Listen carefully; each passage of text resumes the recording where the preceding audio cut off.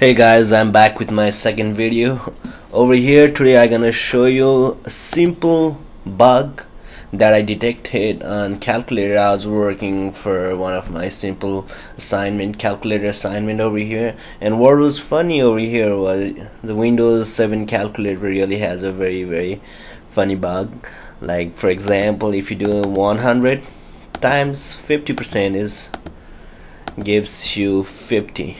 In my calculator, if you do 100 times 50% is gives you 50.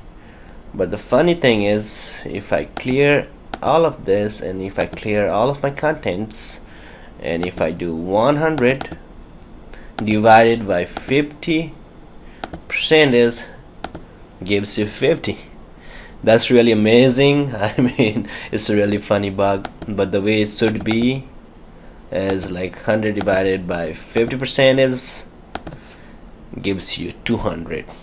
I hope Microsoft realize this simple bug over there in their calculator and then fix it pretty soon. Alright, thank you so much. Thank you for watching my video.